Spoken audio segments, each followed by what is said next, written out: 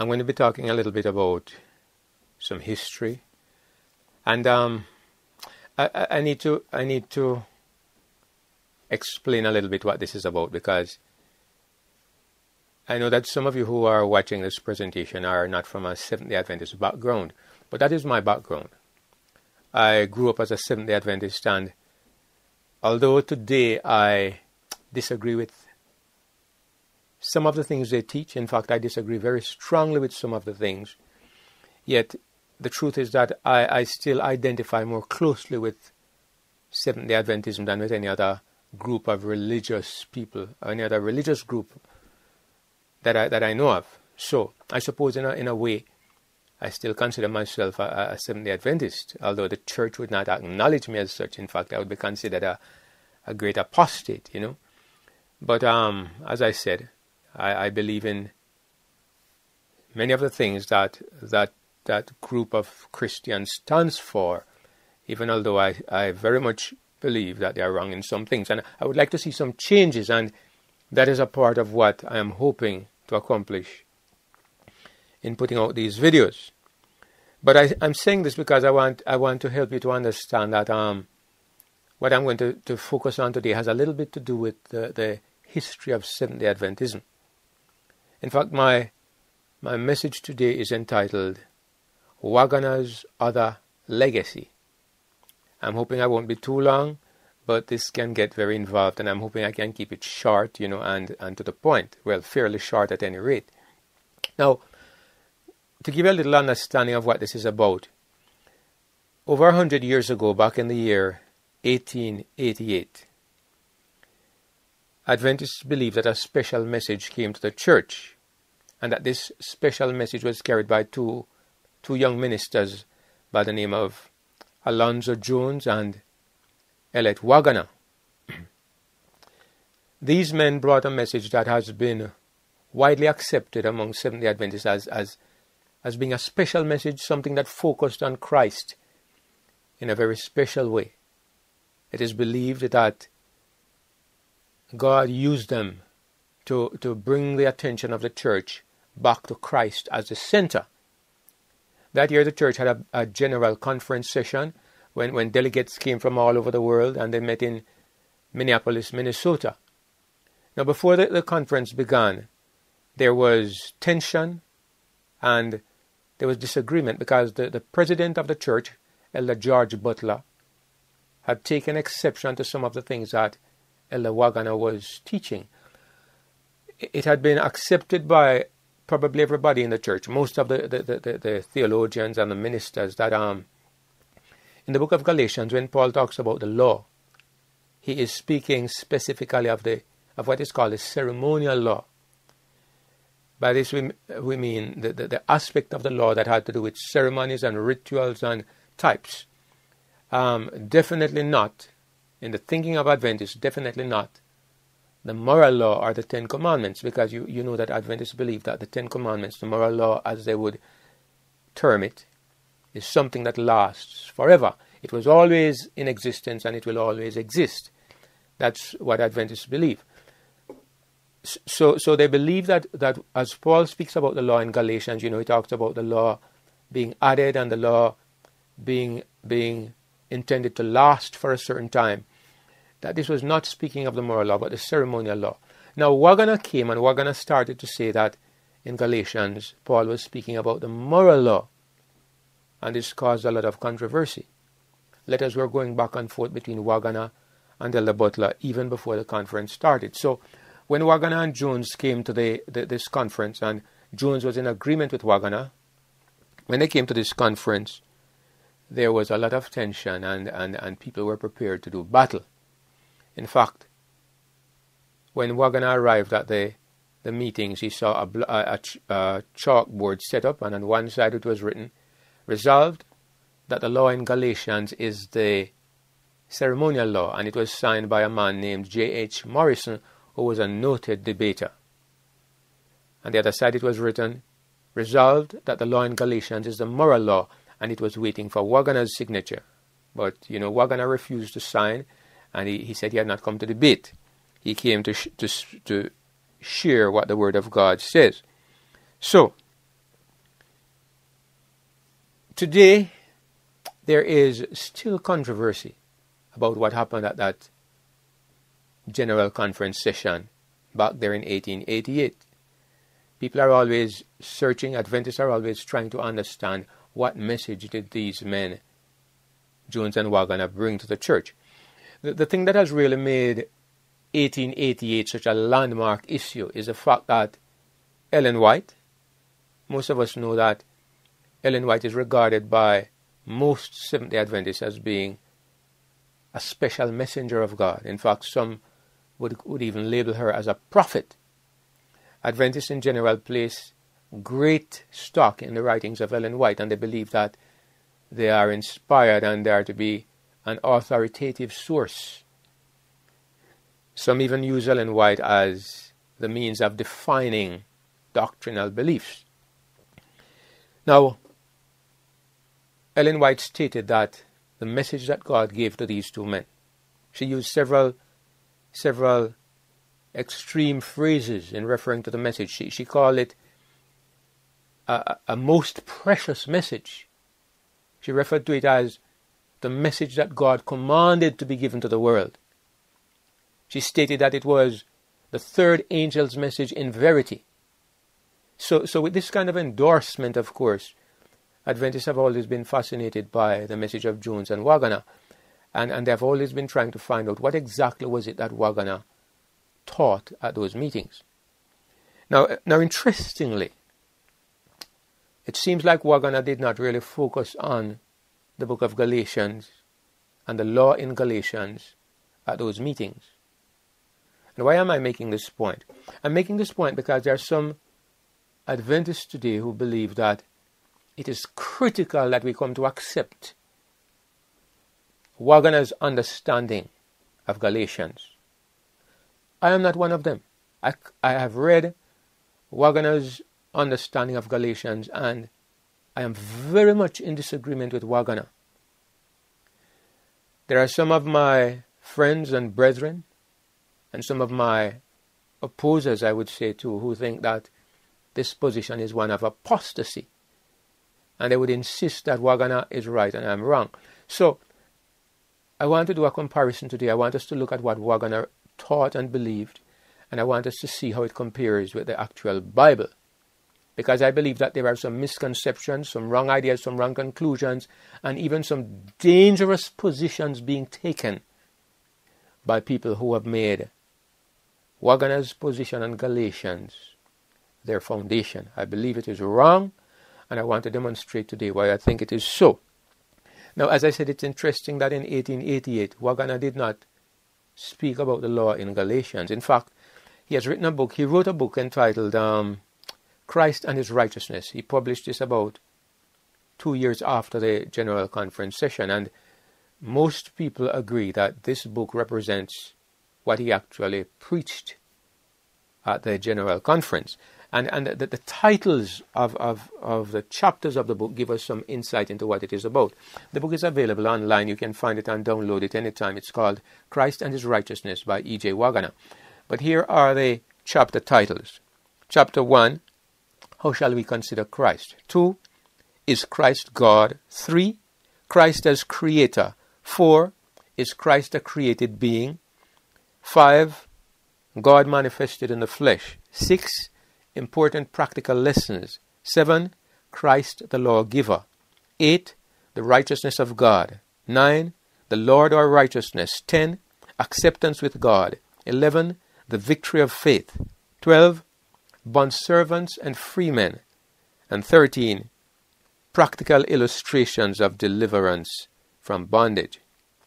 So it seems clear just looking at these chapter headings that Waggoner did not speak about the law in Galatians at the Minneapolis meetings, and this is not a part of the message that was endorsed by Ellen White in such a superlative way.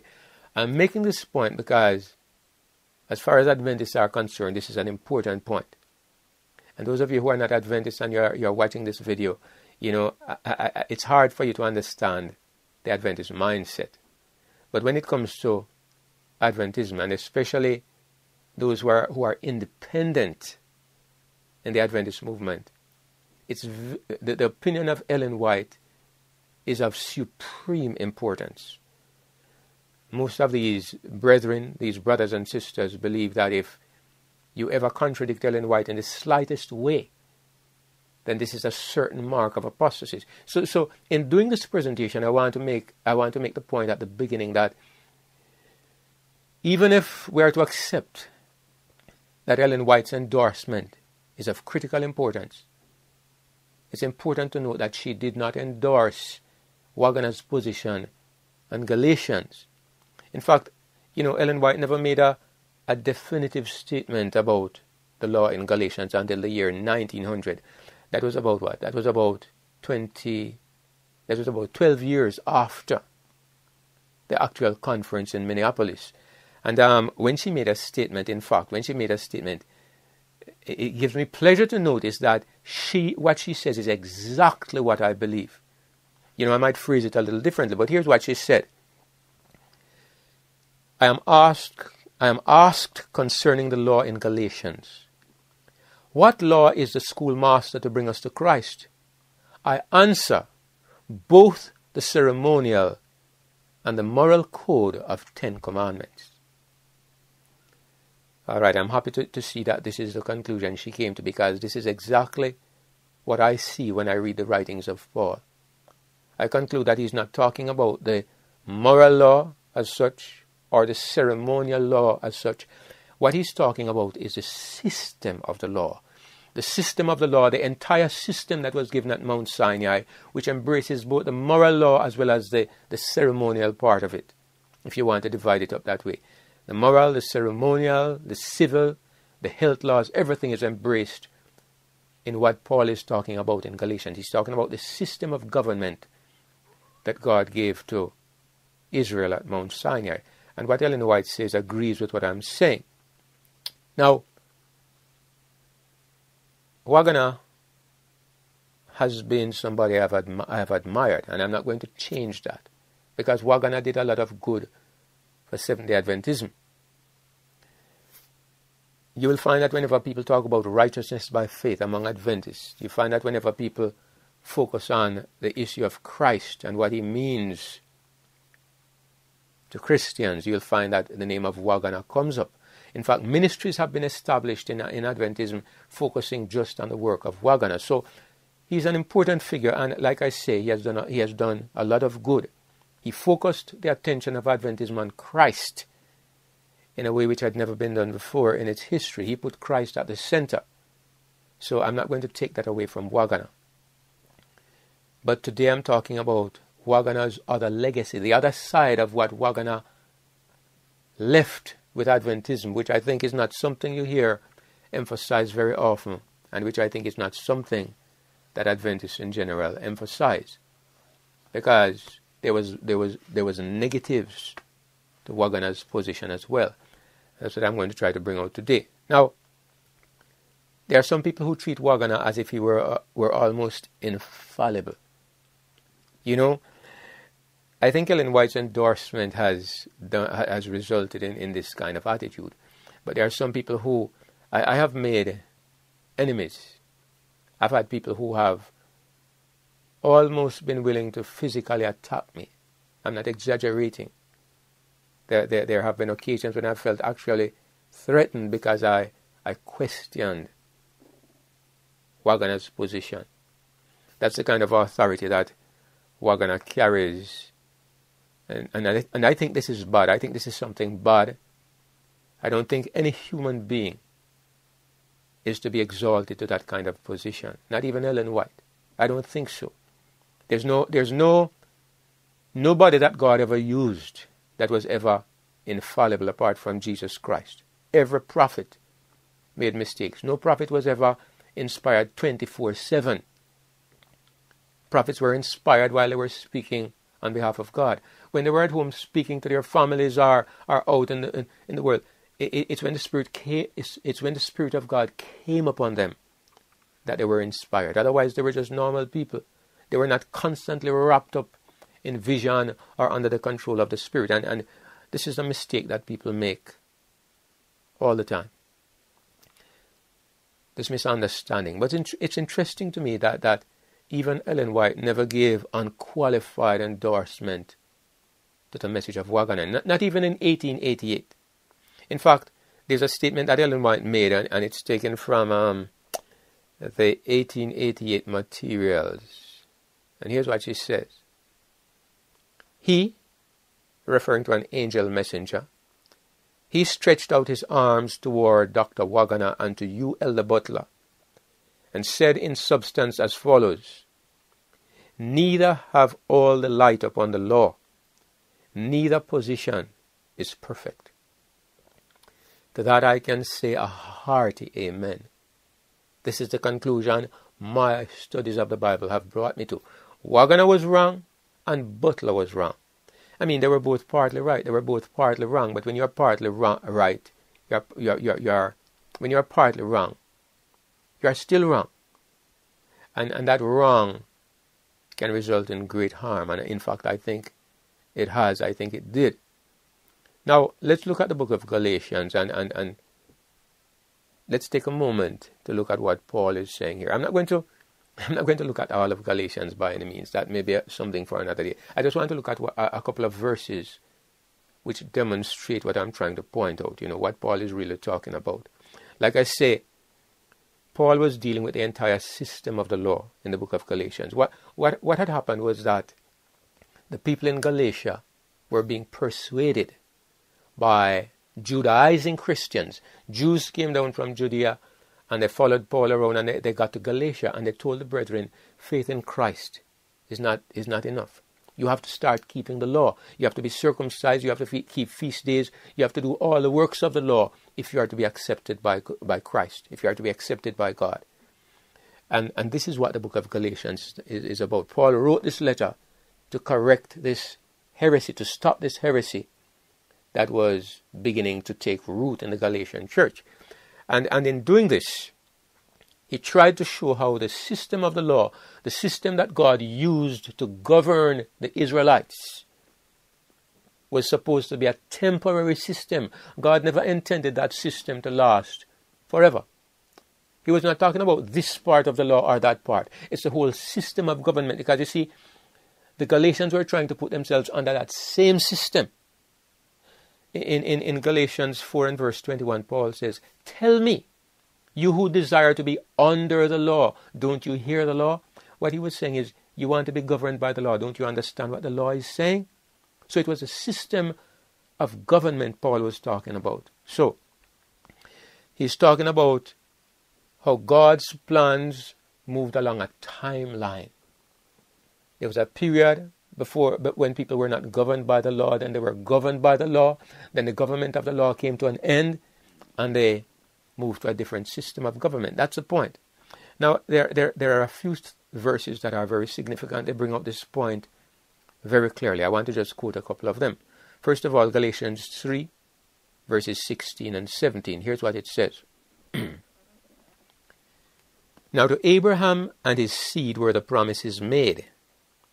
He saith not, and to thy seed as of many, but as of one, and to thy seed which is Christ. And this I say, that the covenant that was confirmed before of God in Christ, the law which was 430 years after, cannot disannul, that it should make the promise of none effect. Now we look at the diagram here, and we see that what Paul is saying is that there's a promise. The promise, we see that there was a promise made to Abraham. Actually, the promise was first made in Eden, but it was repeated to Abraham. And then Paul says the law was 430 years after. The law came for 30 years. It was given for 30 years after the promise. And Paul says that this law that was added cannot cancel the promise, and it cannot add anything to the promise so that it should make the promise of none effect.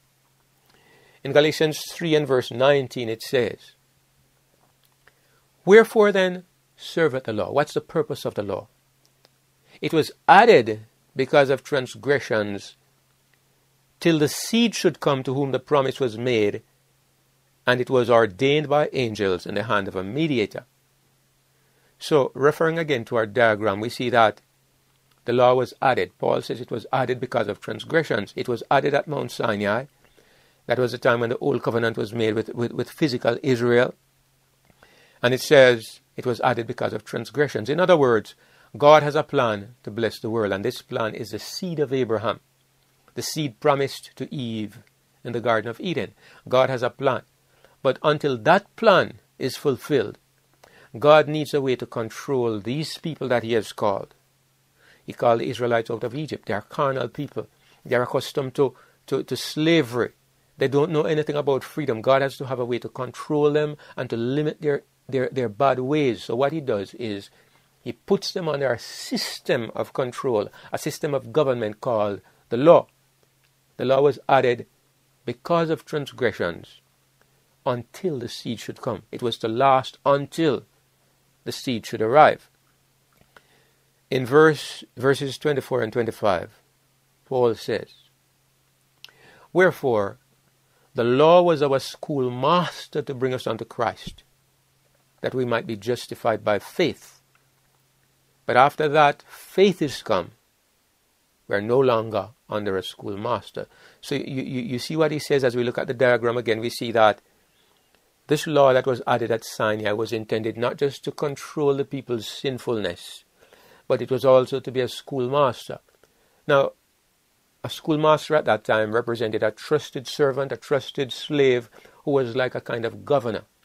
He would train the children, take them to school, protect them, be a kind of guardian. Now, Paul says the law was to serve this purpose.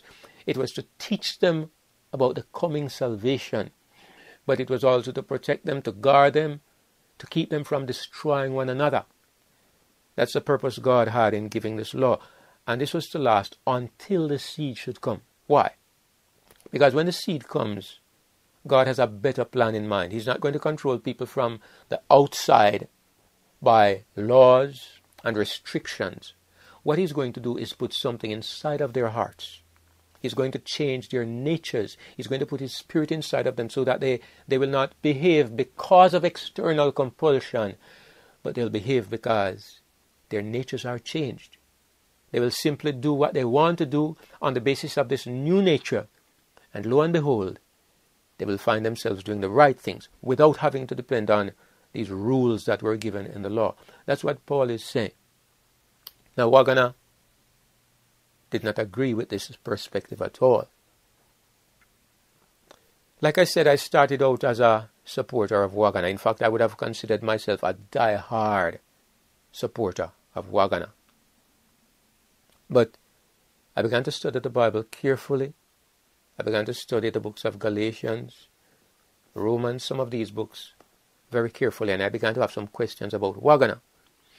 Well, I don't hold to that position anymore. What I consider that a harmful position, that Waggoner is infallible and that his teachings were without fault. He was not always right. Like I said, even in the year 1888, when he brought that great message to Adventism, he was still wrong in some things, and so I can read his writings today and take the benefit from them, but at the same time, I'm on the lookout for the errors because we need to be aware that they were there. Now, I think that Waggoner made 3 major errors. I mean, maybe there were more. I've found 3, okay? I've listened to his teaching, I've read his teachings, and I've listened to those who support Waggoner. And I mean, when I tell you that there are some people who regard Waggoner as being almost a prophet, I'm not exaggerating. Waggoner had 3 mistakes that I consider major, and he and his supporters, like I say, I've listened to them present these ideas. And it is listening to them present these ideas that made me begin to dig deeper into what Waggoner said. And I was, to be honest, I was appalled in some cases. I was disturbed and appalled in some cases when I began to see some of the things that he really said. And I believe everything stems from 3 major mistakes, 3 errors. And I'm going to, these 3 mistakes was 1. He believed that Christ was effectively crucified the moment man sinned. back there in the Garden of Eden. You know, Revelation 13 and verse 8 says that Christ is the Lamb slain from the foundation of the world.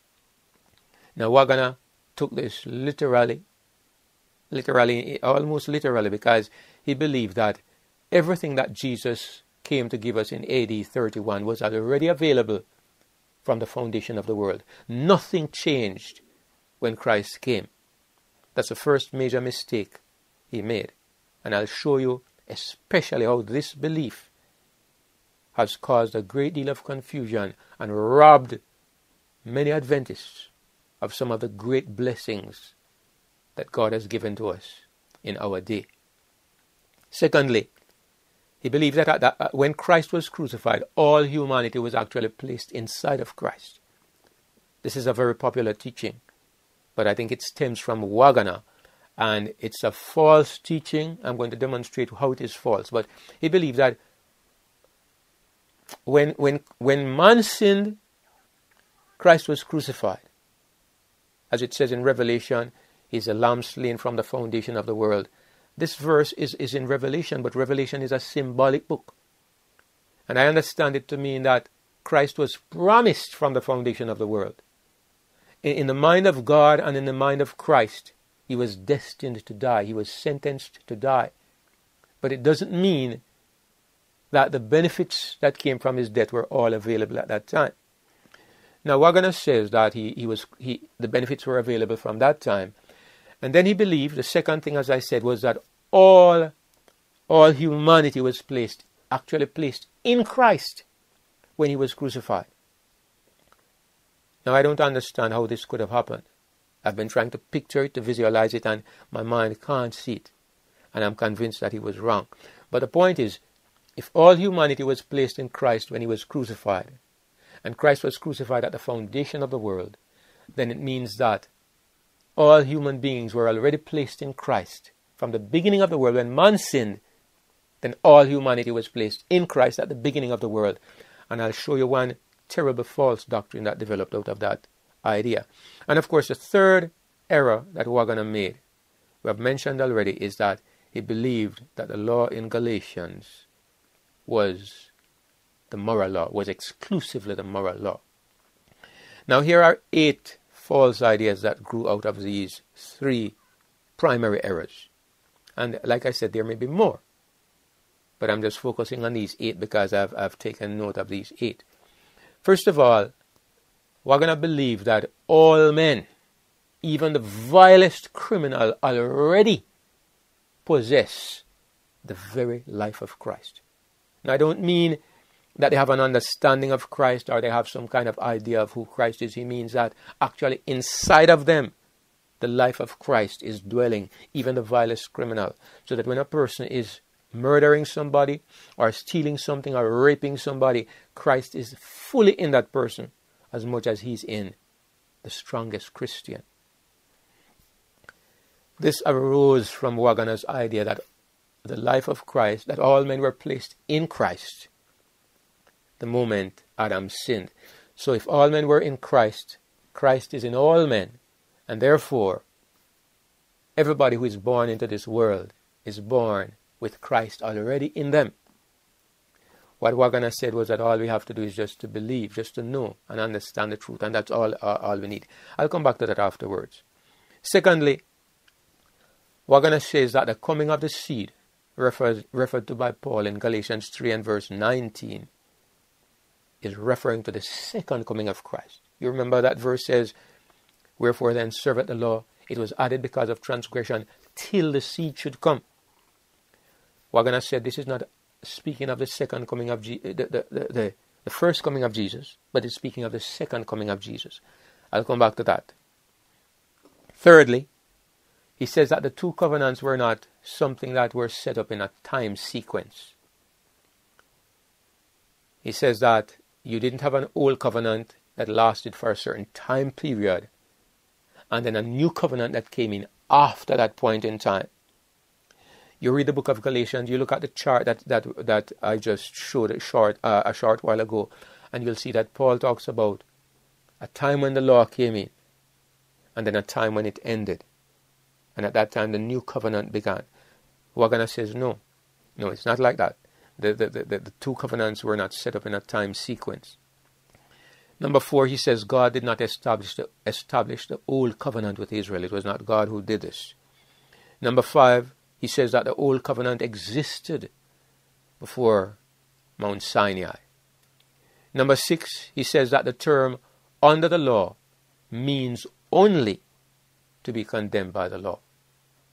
I'm not going to discuss that in detail here, but if you look for the video on this channel entitled Under the Law, you'll see a more detailed presentation on it.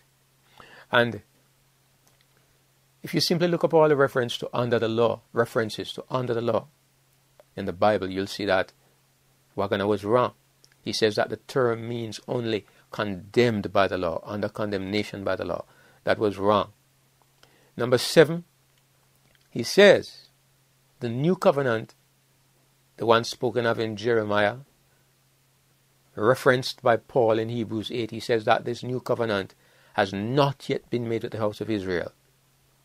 And number 8, he says that Jesus was born condemned by the law.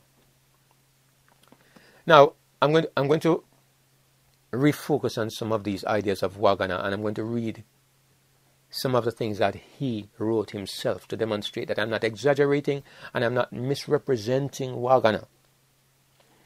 There are some people who say, well, yes, Waggoner began to develop some wrong ideas in the later part of his life, from the year 1900 and thereabouts onward.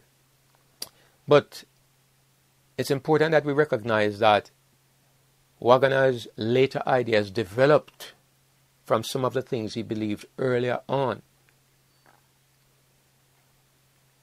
Waggoner was a logical person, and when you're logical, you keep building from one point to the next.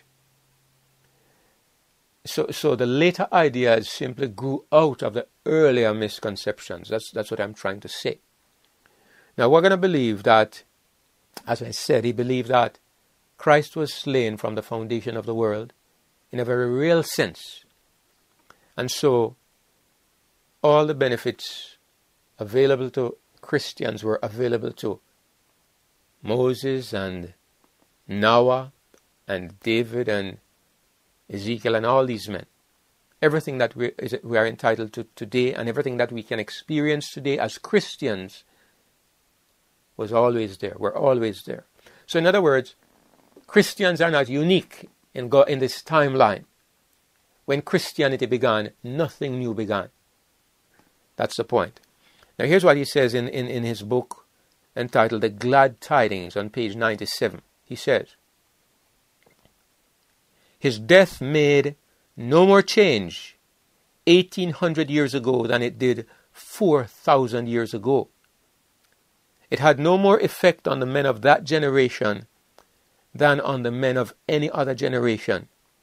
It is once for all, and therefore has an equal effect on every age.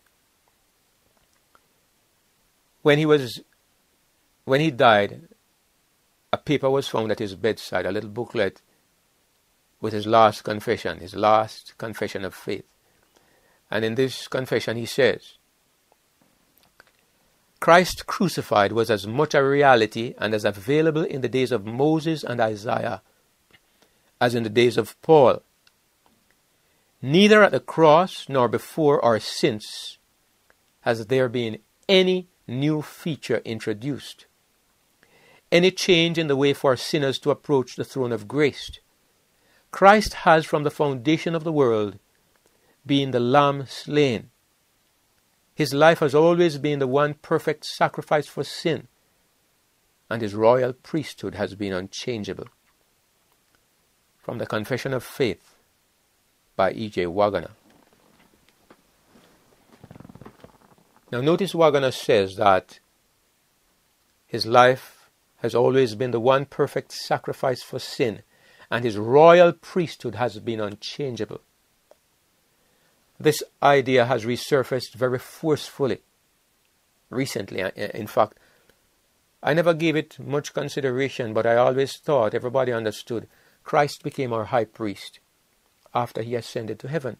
But it's interesting because I recently had discussions with brethren, some of my good friends and brethren, where I was amazed to find that they believed that before Jesus came here and lived and died, he was already our high priest in heaven.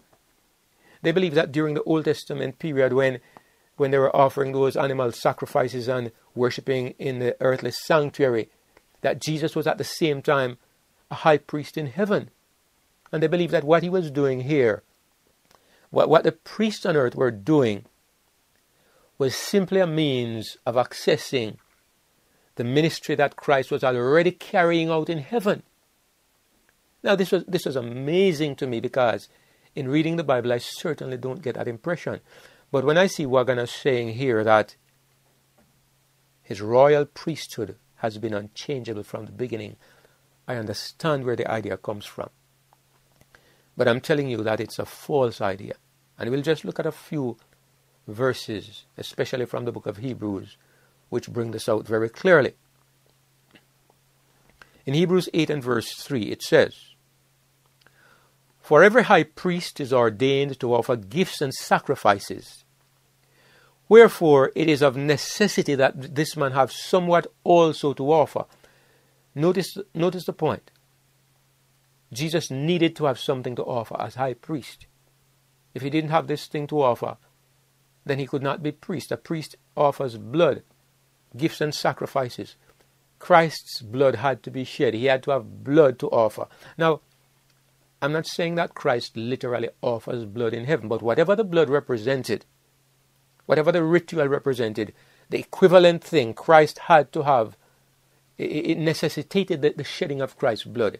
That's what we are learning from the illustration. Christ had to have gone through this experience.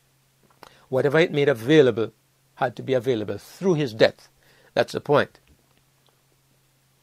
Look what it says in verse 6 of the same chapter, Hebrews 8 and verse 6. It says, "But now hath he obtained a more excellent ministry."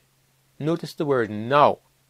"Now hath he obtained a more excellent ministry, by how much also he is the mediator of a better covenant, which was established upon better promises." So we see that Christ had not obtained this ministry until the time referred to as now. And when we read the book of Hebrews, it's very clear that the now referred to is the time after Christ ascended to heaven. That's when he became high priest. That's when he now obtained a more excellent ministry. Here's another point that is equally striking. In Hebrews 2 and verse 17, Paul says, "Wherefore in all things it behoved him to be made like unto his brethren, that he might be a merciful and faithful high priest in things pertaining to God, to make reconciliation for the sins of the people."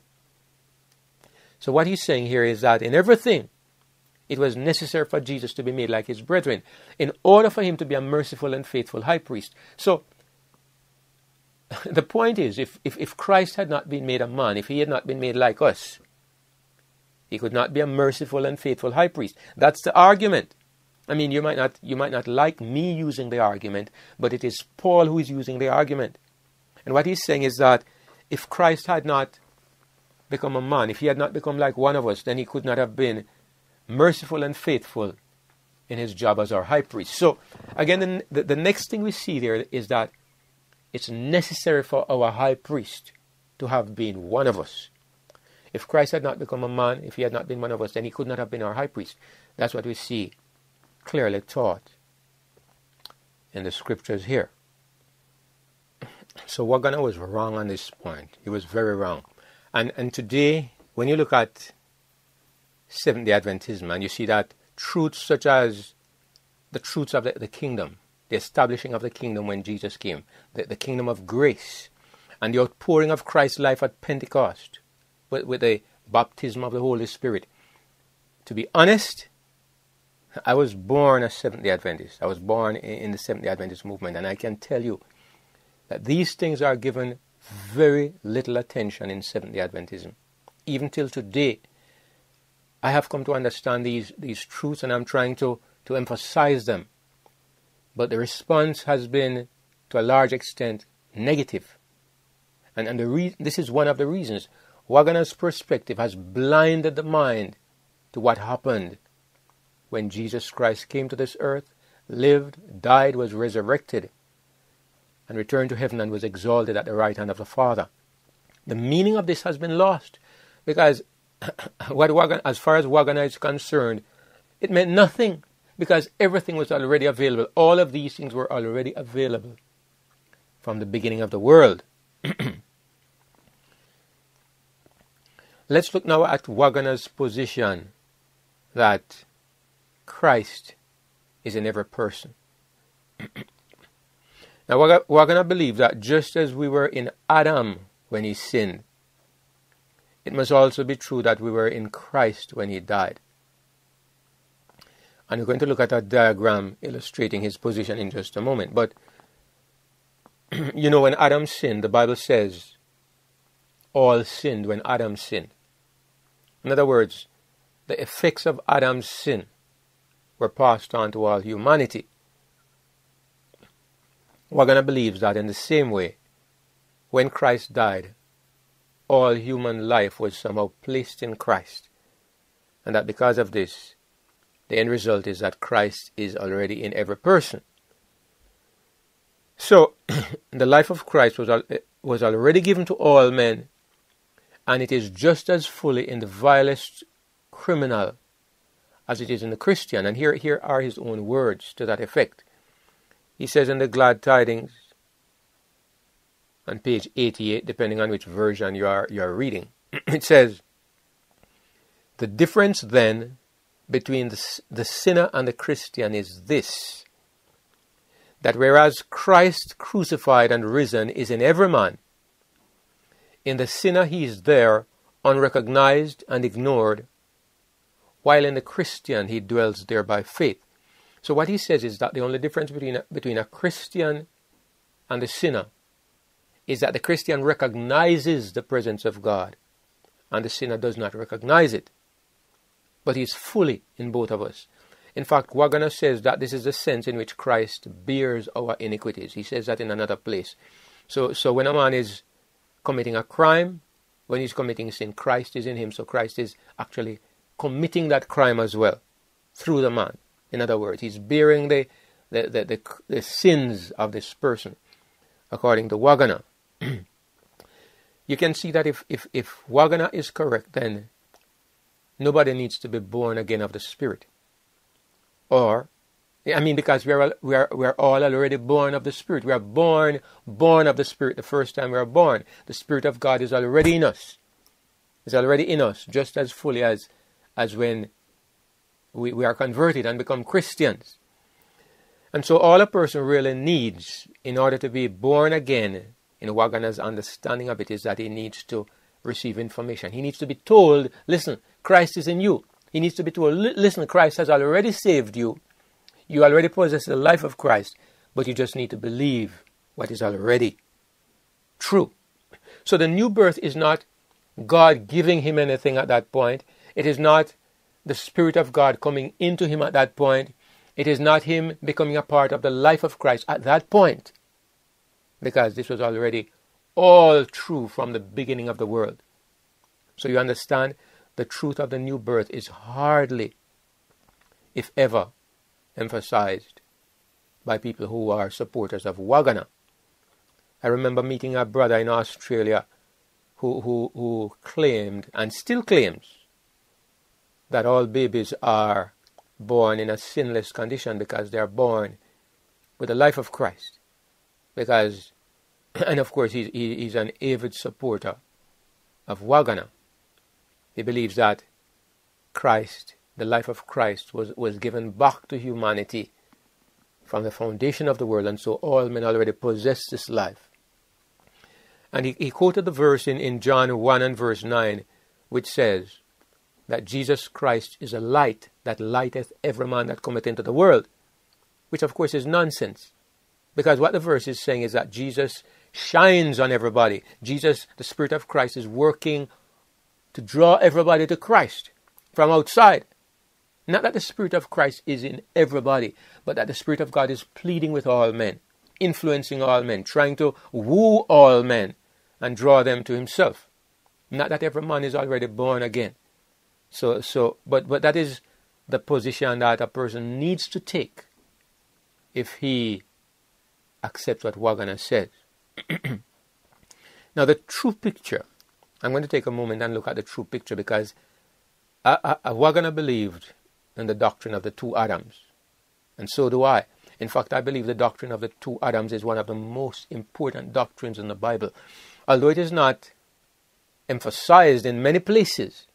I mean, the idea of the two lives is all over the New Testament, but actually to refer to it as the two Adams, I believe it's just two places mainly in the Bible that we find it emphasized. Paul talks about it in Romans chapter 5 and in 1 Corinthians chapter 15, but of course the concept is everywhere. Now, Waggoner believed in the two Adams, but how he applied it, like I said, he believed like when Adam sinned, we all were in him. So when Christ overcame sin, we all were in him. This concept does not make sense. It does not make logical sense. I tend to have an artistic mind. I like to visualize things. You give me an abstract concept, I try to visualize it. If I can't visualize it, I have a great difficulty in understanding it. And if I don't understand, I can't have faith in something that I don't understand. That's the way my mind tends to work. Now, when you say that we all were placed in Adam, I can understand that. Or we all came from Adam. If you look at this diagram, you can see Adam is one person, but you see a flow of life coming from Adam into all humanity. Adam passed on his life to Seth, and Seth passed it on to his son, and that son passed it on to the next one. And all of Adam's children, it was one stream of life flowing from one person. And so that life that came from Adam, whatever condition Adam brought upon that life, it was passed on in that life. If Adam caused that life to be polluted in some way, the life that was passed on was polluted. His children were born in a state of sin, in a condition of degeneracy, with minds that were carnal, with weakened moral power. That's what Adam passed on to his children. If he had not sinned, this would not be the kind of life that they inherited. But you can see this picture and it makes logical sense, reasonable sense. You can even look at it from a physical point of view. You can look at genetics and understand how it's a good illustration. Because if a man has knock knees or a big head, genetically these traits are passed on to his children, may be passed on. And it helps us to understand how spiritual attributes may also be passed on through inheritance. So, the picture of Adam passing on his life makes reasonable and logical sense. But we look at the next picture, and here's what Waggoner believed. He believed that all humanity was placed in Christ on the cross. But notice now in this diagram, the arrow is going from humanity to Christ. In the first diagram, the arrow came from Adam to humanity. It was moving, life was moving in a logical direction. But now, Waggoner has it, life moving from humanity to Christ. How does that happen? All humanity was not placed in Christ. Christ received humanity from one human being, Mary. And so Christ became a human. But it was not the entire race that was placed in Christ. It was just one human being. And what he got from Mary was a human life. Not the life of all human beings. There were many human beings living at the same time when Christ was conceived. They were not put inside Mary's life. They were not put inside Christ's life. There were many human beings who were already dead, and many who were not yet even born. And when they were born, they were not born from Jesus Christ. They were born from human mothers and fathers. So there's no logical way in which you can visualize how the life of all humanity was placed in Christ. The true picture is what we see in this diagram. Here you see Adam passing on his life to all humanity. And here you see Christ passing on his life. But to whom? Not to all humanity. He's passing on his life to all humanity who believe. They are the ones who receive the life of Christ. When Christ went back to heaven, he became a life-giving spirit, according to 1 Corinthians 15 and verse 45. The last Adam was made a life-giving spirit. So now the life that is in Christ, that victorious, conquering life, he is able to pass on to humanity. There is enough life in Jesus Christ for all the human race. But is that life in all the human race? No, no, no. That's the mistake Waggoner makes. Now the life of Adam is in all the human race, because all the human race was born from Adam. But not all the human race is born from Christ.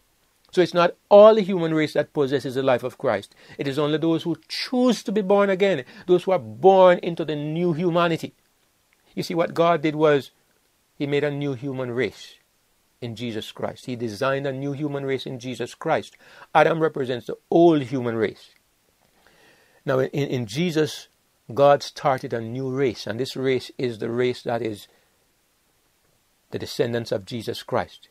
It's a race of people who are both divine and human, because in Jesus there was divinity combined with humanity. And in this divine human race, Christ conquered sin, overcame the devil, died to sin, and was resurrected as the firstborn of this new race. He went back to heaven, was placed at the right hand of God, and he was filled with the Holy Spirit in immeasurable measure, so that now, with all the power of God, he's able to impart this life to all who will believe and who will receive it. Like it says in 1 John, that as many as believed, as many as received him, to them gave he power to become the sons of God. So this is what he did. So there's a new human race. That little white rectangle represents the new human race. And this new human race is a race of divine human beings. The Lord Jesus Christ is the firstborn among many brethren. Those who receive his life are his brethren. They are his children, they are also his brethren. And this is a true picture. So, when a man comes to Christ, he needs the new birth. He doesn't have it already. What he needs is not just information. He needs to be born of the Spirit. This truth has been obscured by Waggoner's error, and it needs to be corrected. This false doctrine needs to be corrected, because too many people, too many of our brethren are simply legal believers. They think that imbibing doctrine is what Christianity is about. They take in this doctrine, they study the law, and then they go and they try to obey. They don't understand the power that comes when a person receives Christ. They don't understand the wonder of the new birth. They don't understand the marvels of the kingdom that Jesus Christ came to establish. They don't understand that we are no longer mere humans. They don't understand that we have a new nature which hates sin and loves righteousness. So now we no longer serve God on the basis of rules. We serve God from the new nature of sons and daughters of the living God, who possess his own nature, his own perspective, who love the things that he loves and hate the things which he hates. So, this is the truth. We are no longer a part of the old life. We have been born again. So Paul says in 2 Corinthians 5 and verse 17, wherefore, if any man be in Christ, he is a new creature. I understand that the Greek says he's a new creation. He's a part of the new creation. Old things are passed away. Behold, all things are become new. And I have to make an important point here. Again, looking at what Waggoner says. This life of Jesus Christ was never available before Jesus Christ came to the earth. I mean, before he came to this earth, Jesus Christ, yes, he was the Son of God, and he was God's representative who was working with humanity. And he passed on this power of the Holy Spirit to many human beings, many times. Samson, Elijah, Moses, they had the power of the Holy Spirit. But I want to show you there's a difference with the life of Christ. When Christ came to earth, he became a man. It was a human being who conquered sin. It's a human being who is at the right hand of God. It's the first fruit of humanity. Now, this life of Christ that saves is a human life. It's the life that overcame sin. The life in the Old Testament of Christ did not save, could not save, because the life of God alone cannot save man. The life of an angel cannot save man. It takes a victorious human being to redeem us from where our first father, the first human being, put all of us. It takes humanity combined with divinity to save humanity. So the life we receive was never available before Pentecost, was never available before Jesus actually lived this life. We need to understand this. So our privilege is far greater than that of those who lived before the cross.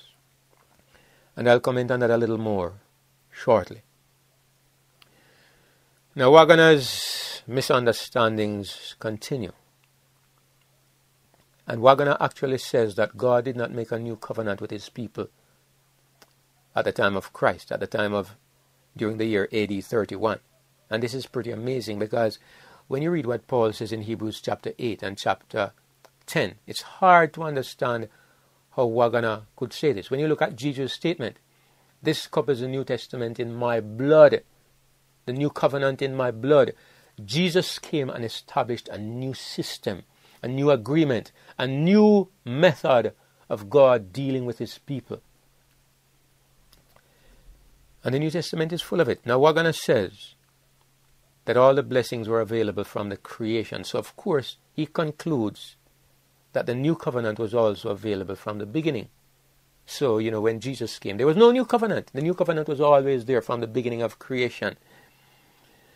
But the Apostle Paul tells us in Hebrews 9 verses 16 to 17, Paul says, for where a testament is, the word testament here means covenant, for where a testament is, there must also of necessity be the death of the testator. For a testament is of force after men are dead, otherwise it is of no strength at all while the testator liveth.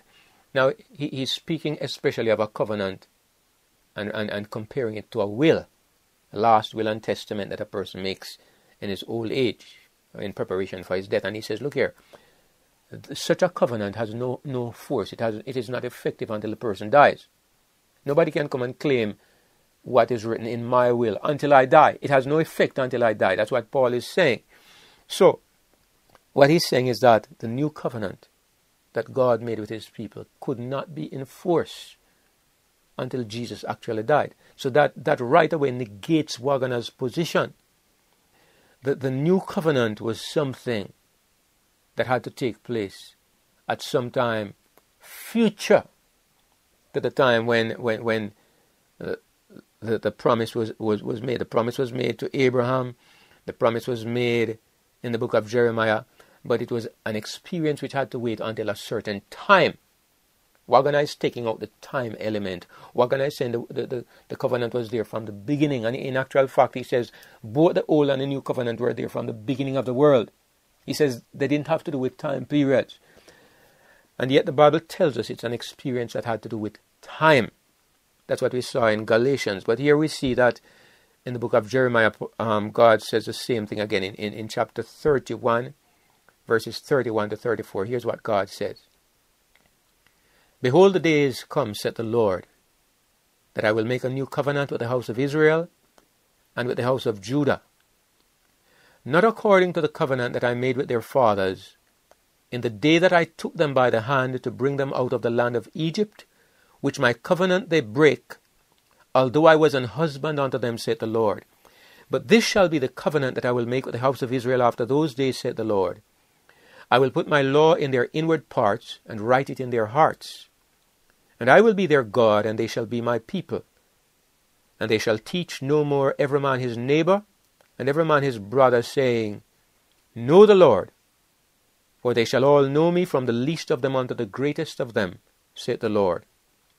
For I will forgive their iniquity, and I will remember their sin no more. Again we see God making a similar promise in Ezekiel 36 verses 24 to 28. He says, For I will take you from among the heathen, and gather you out of all countries, and I will bring you into your own land. Then will I sprinkle clean water upon you, and you shall be clean. From all your filthiness and from all your idols will I cleanse you. A new heart also will I give you, and a new spirit will I put within you. And I will take away the stony heart out of your flesh, and I will give you an heart of flesh. And I will put my spirit within you, and cause you to walk in my statutes, and you shall keep my judgments and do them.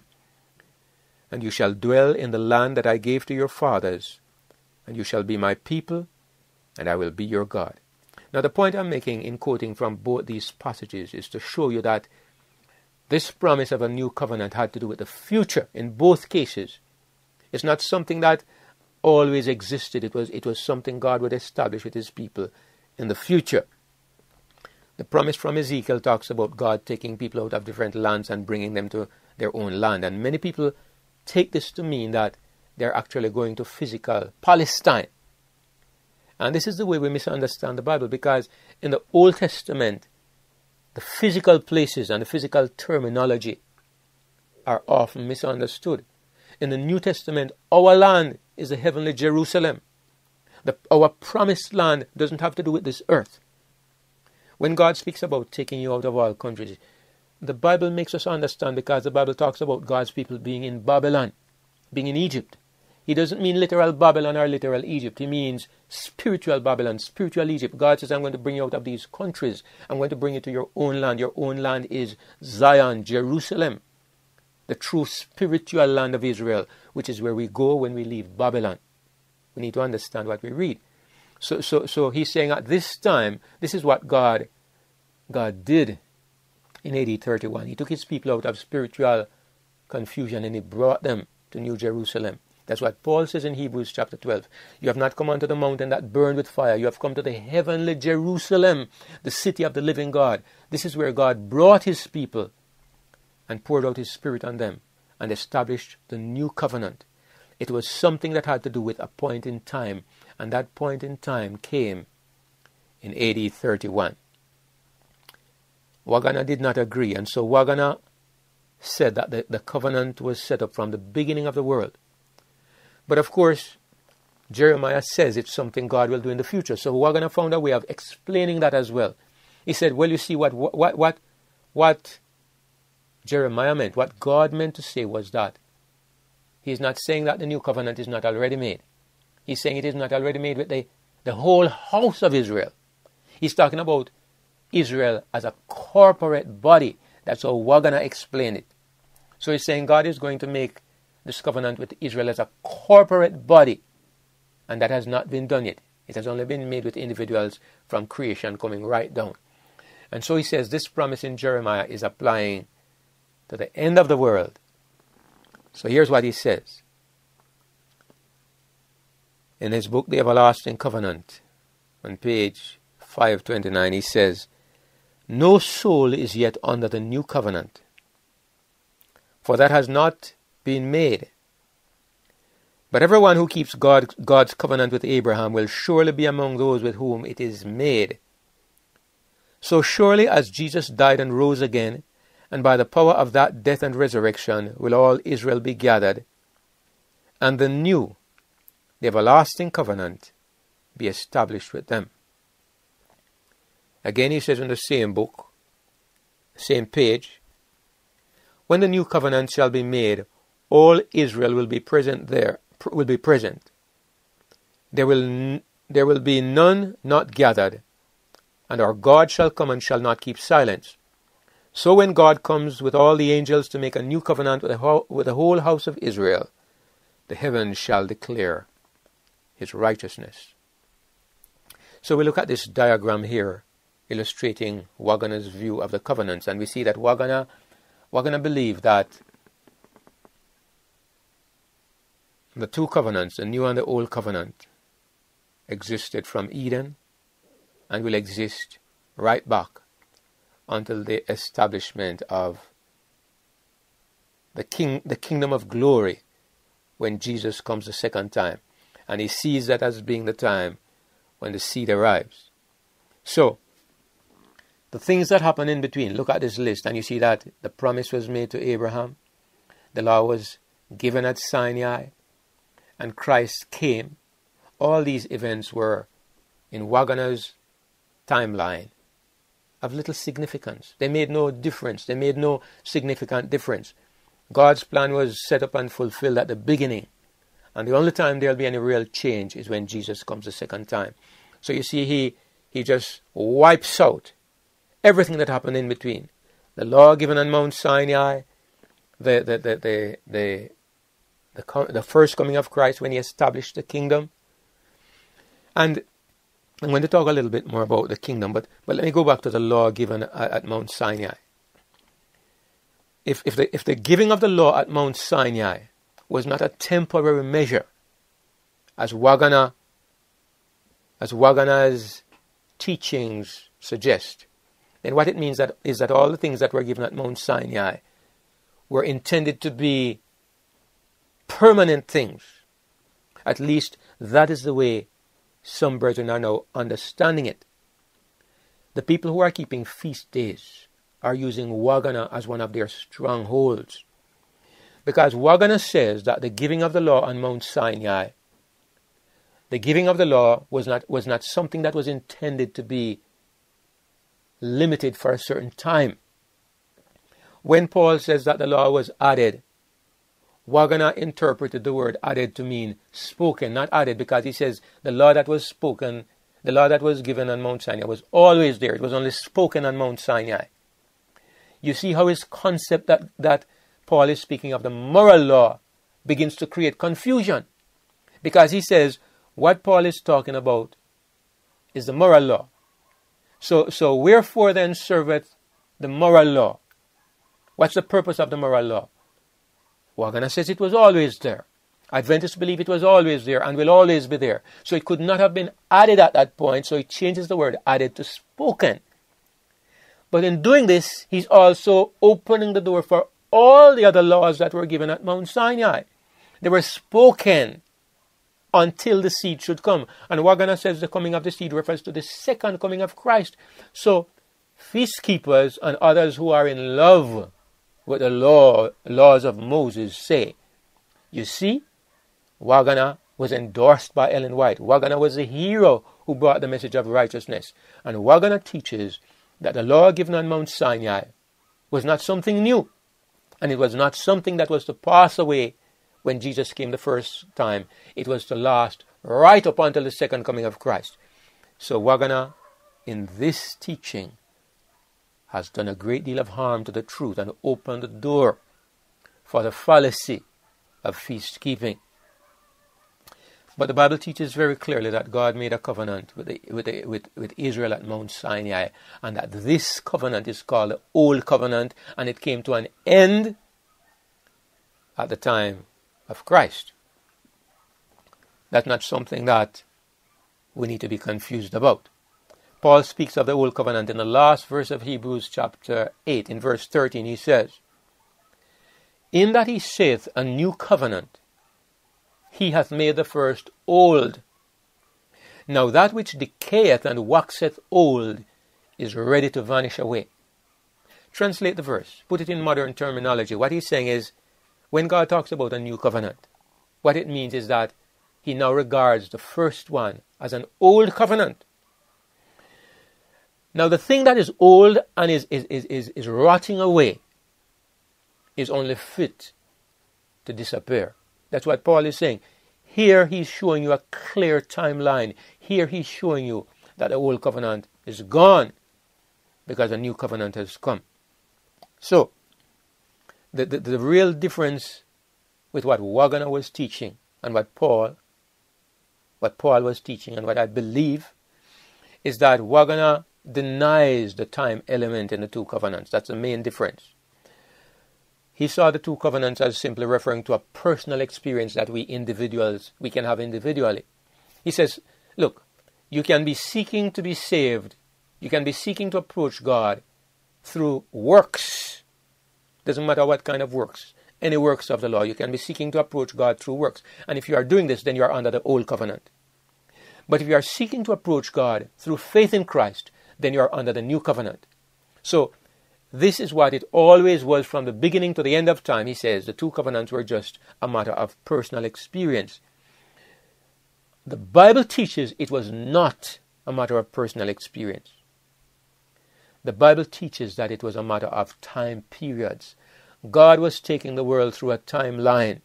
God was taking the world through different experiences because the plan of saving man was developing in stages. Now look, I understand nobody was ever saved by keeping the law. Never happened, never could, never did. When God gave Israel the old covenant, it was not in order to save Israel. God never saved anybody through the law. It was to govern them and control them. It was a system of government. It was a part of God's plan. The stage of development of Israel necessitated an iron hand. And that's what the old covenant was. You don't think it was an iron hand? Let me ask you. Why did God give the verdict that if somebody was caught breaking the Sabbath, he should be stoned to death? Why? Why were the penalties for breaking the law so harsh? You don't believe it was because of the condition of the people? You don't believe it was a temporary system? If you don't believe it was a temporary system and it was intended to be for carnal, hard, stubborn people, then what you will conclude is that we still have to live by those penalties today. And I'm going to tell you, I've met at least one feast keeper who believes that. He believes that, amazingly, the only reason why we don't carry out these penalties in the same harsh, uncompromising way is because we don't have the authority to do it, because of the government. But this person's heart believes that this is the kind of nature that God wants us to have. This is the kind of attitude God wants us to have. And this demonstrates a total misunderstanding of what God was doing. God's timeline moved until the Messiah arrived. That's when God's perfect plan was put in place. I'm not saying people were not saved before Jesus came. I'm saying they had the promise of being saved, but they never actually experienced what salvation is because it wasn't a reality till Jesus came. And all who lived before Christ, from the time of Mount Sinai to Christ, they had to submit themselves to the system of the law because that was God's way of governing his people. When Jesus came, he put a different system in place. So you see, if you take out this timeline, then Pentecost loses its meaning. Pentecost was something that had never happened before, had never been available before. But according to Waggoner, this is not true. The gift of the Spirit that came at Pentecost was always available. So there are many verses in the Bible that he makes null and void. This is how Waggoner put it in the review. In 1898, he wrote an article in the review, Advent Review and Sabbath Herald, in which he says, "We see then that the two covenants are not matters of time, but of condition. Let no one flatter himself that he cannot be under the old covenant, because the time for that is past."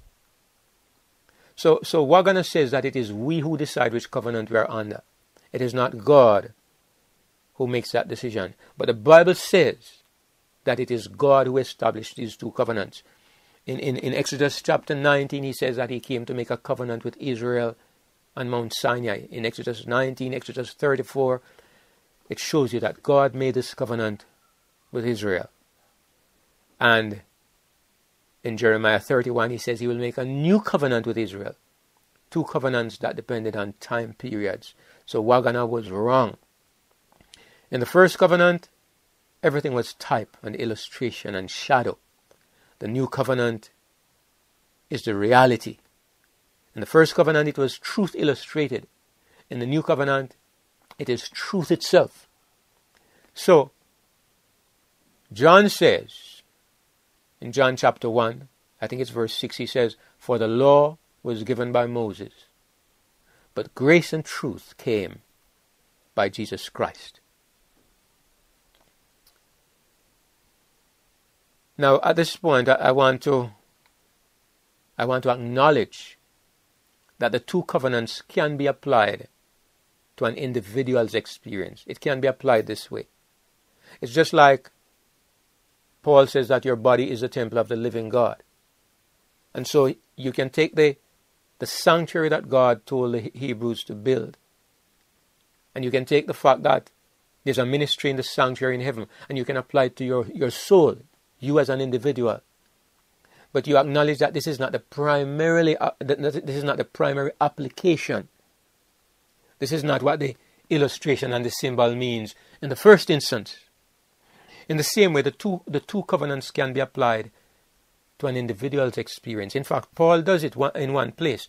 In Romans chapter 7, he speaks about himself as being alive without the law once. But then he says, then the commandment came, sin revived, and I died. Then he was under the law.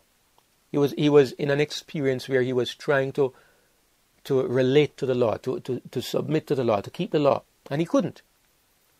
And then he says, but then he met Jesus Christ. And he says that Christ set him free from that system and from that law.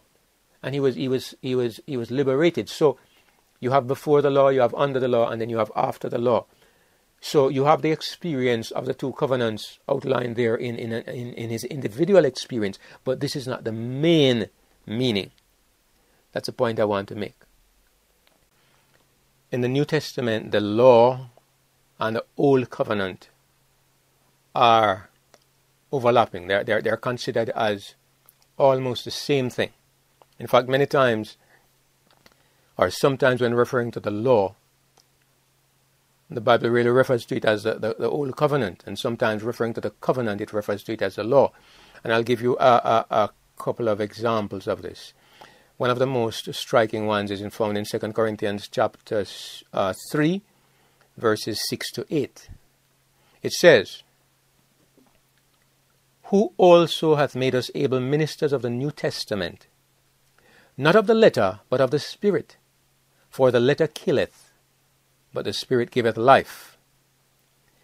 But if the ministration of death, written and engraven in stones, was glorious, so that the children of Israel could not steadfastly behold the face of Moses for the glory of his countenance, which glory was to be done away, how shall not the ministration of the Spirit be rather glorious? Here you see that Paul says, God has made us ministers of the New Testament or of the New Covenant. And he goes on to explain the difference between the Old and the New Covenant. He says, not of the letter, but of the Spirit. Now, when he talks about the letter, he's speaking of what is written. And he's saying we're not ministers of what is written. We are ministers of the Spirit. The living life of Christ is what we have been given the task of ministering or of sharing with others. Because he says the letter kills, but the Spirit gives life. Now, the next verse is significant. It says, the ministration of death written and engraven in stones was glorious. He's speaking about the Ten Commandments. The Bible tells us that the Ten Commandments contain the words of the covenant. That's what we are told in Exodus and in Deuteronomy. God wrote the words of the covenant. So the law itself, with the Ten Commandments representing the whole system, was regarded as a covenant. And Paul says that this covenant, this ministry, was glorious. But he says that the thing that we are called to minister is more glorious, much more glorious. We also find in Galatians 4 and verse 24 where Paul speaks of the covenant as being represented by Mount Sinai. And we all know that Mount Sinai represents the giving of the law. He says in 4 and verse 24 of Galatians, which things are an allegory. For these are the two covenants, the one from the Mount Sinai, which gendereth to bondage, or which produces bondage, which is Hagar. So, the new covenant is a new system of the law. It's a new system of government which has been brought by Christ the seed. So the old covenant is an old system of government. It has to do with external rules. The new covenant is a new system of government. It has to do with Christ himself ruling from the inside, producing righteousness not by the letter, but by the Spirit. In this system, God writes his laws, or his very nature, his own character, on the minds of his people, on the hearts of his people, by baptizing them with the Holy Spirit. Now, Waggoner failed to grasp this. Again, he lets me down. He interprets Galatians to be speaking of the moral law only, not the covenant, not the system. He says in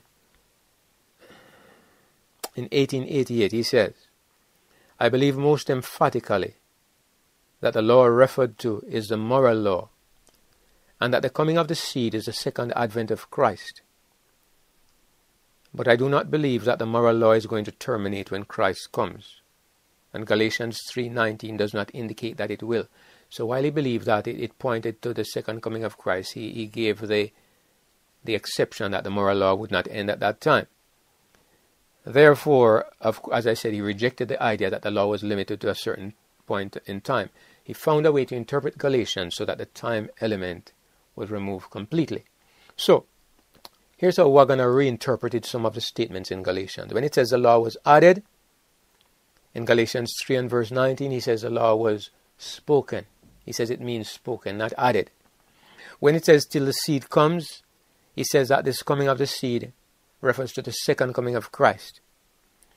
When Paul says that we were under the law in Galatians, he says it means we were condemned by the law individually. He says at this time, the law was our schoolmaster because in condemning us, it forced us to find Jesus Christ to put an end to that condemnation. When God told Abraham that all nations will be blessed in your seed, how did Waggoner understand this? Well, Waggoner says that this blessing of the seed really, because you see, God made it clear that this blessing was a future blessing. Waggoner says that the covenant was already there from creation. So when God came to Abraham and he said, in your seed I will bless all nations, future tense, what did God mean? If all the blessings were already there from creation, what is this blessing to be given? And so Waggoner interpreted that to mean that at that time in the future, we are going to inherit the land of Palestine. Because God promised Abraham that he would give the land of Palestine to him and to his seed. Waggoner says this promised blessing is a blessing that deals with real estate, with land, with property. And so you see, he completely destroys the truths that came in AD 31, the blessing of what came in AD 31. And he virtually denies the kingdom of Christ. And so, like I said, among our people, there's very little awareness today of what happened 2,000 years ago. It's almost like just a blip on the radar of history and nothing of great significance. And so today we don't look for those privileges. We don't understand them. We're not excited about Christ and the kingdom and the baptism of the Holy Spirit.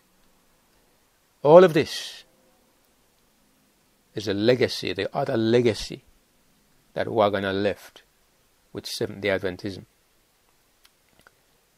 Let me tell you, brothers and sisters, that Jesus Christ already brought a new age to this planet.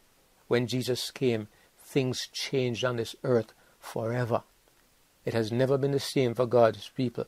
I want to just read a few verses here that bring out this point. You can't explain these verses if you don't accept what I'm saying. In Matthew 11 and verse 11, Jesus says, Verily I say unto you, among them that are born of women there hath not risen a greater than John the Baptist. Notwithstanding, he that is least in the kingdom of heaven is greater than he.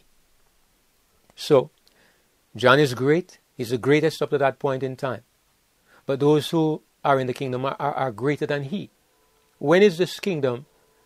And how is it that everybody, the littlest one, the least in that kingdom, is greater than John? And yet John is greater than all who lived before. What is this kingdom and when is this kingdom? It doesn't make sense unless you understand what Jesus says in Luke 16 and verse 16. He says, The law and the prophets were until John. Since that time the kingdom of God is preached, and every man presseth into it. So Jesus explains, when he says the kingdom of God, he's talking about since the time of John. It's an experience that becomes available. It's some stage in the development of God's work for humanity that becomes available since the time of John. Up to the time of John, it's the law and the prophets. And all who lived in that time, the greatest was John. But since that time, Christ is now preaching the kingdom of God. And the least in that kingdom is greater than all who lived before.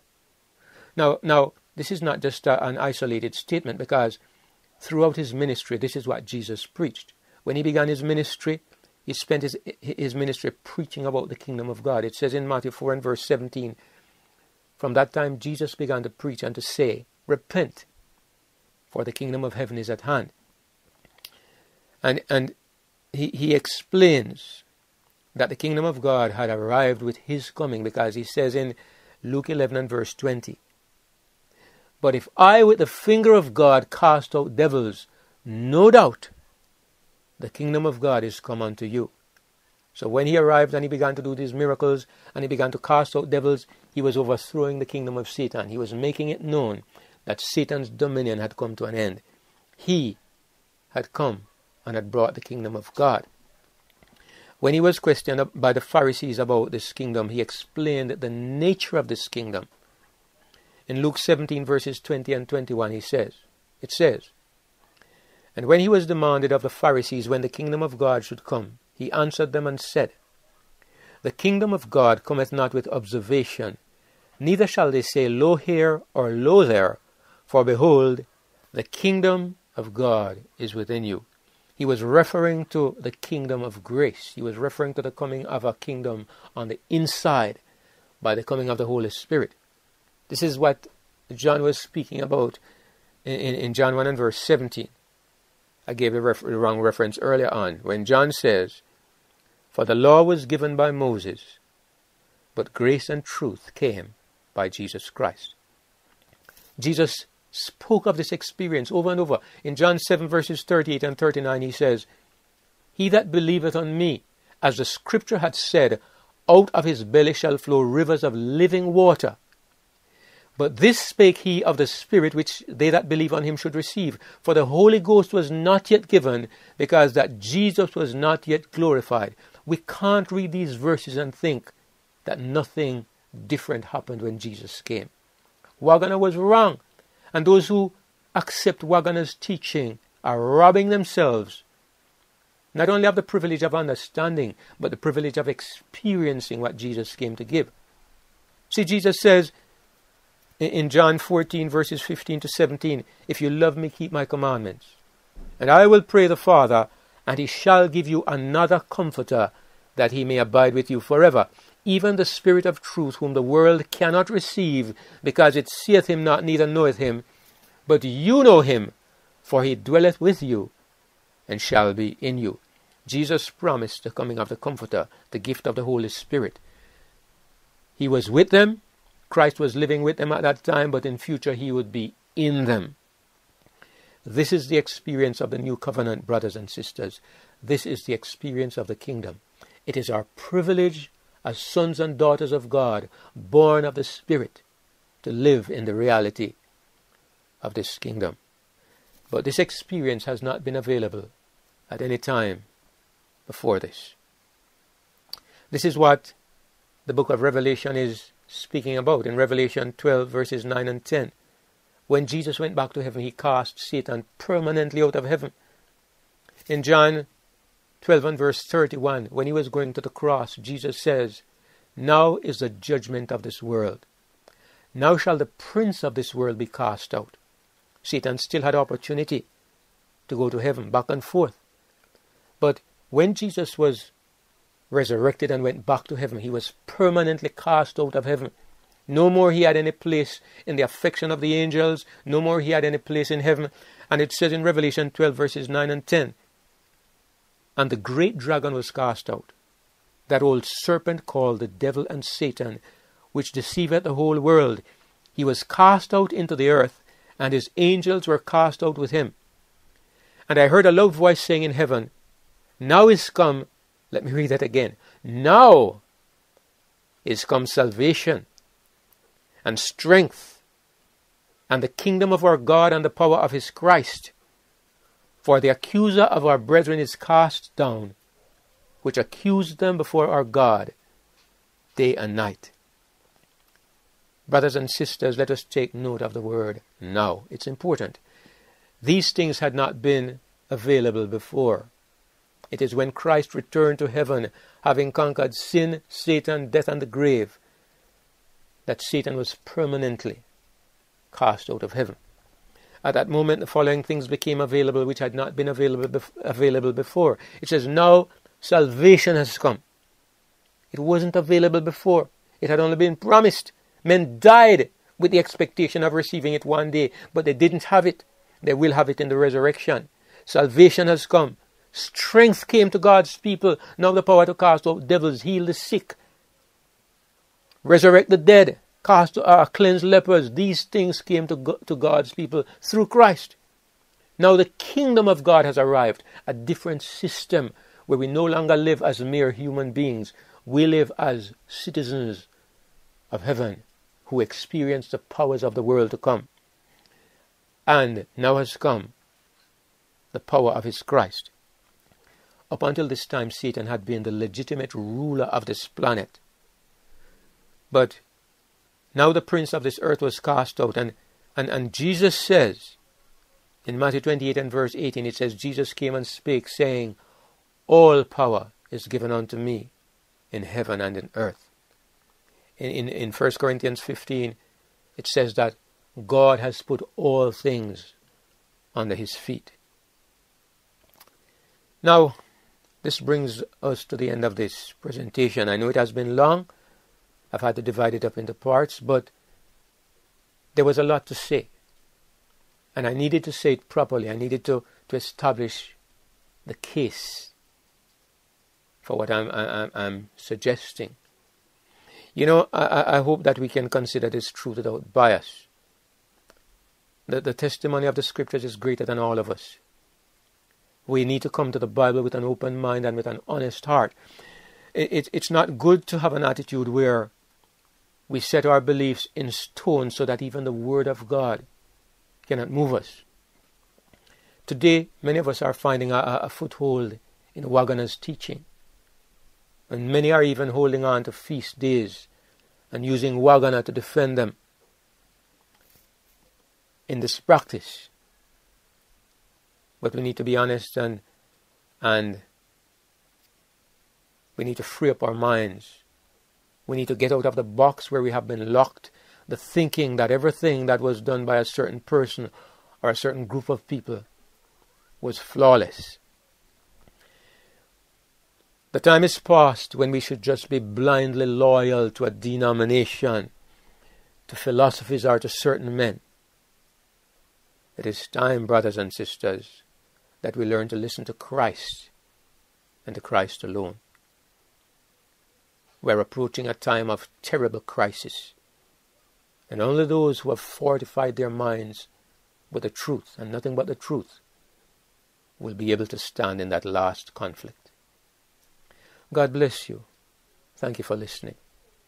I hope you have understood and appreciated what has been shared.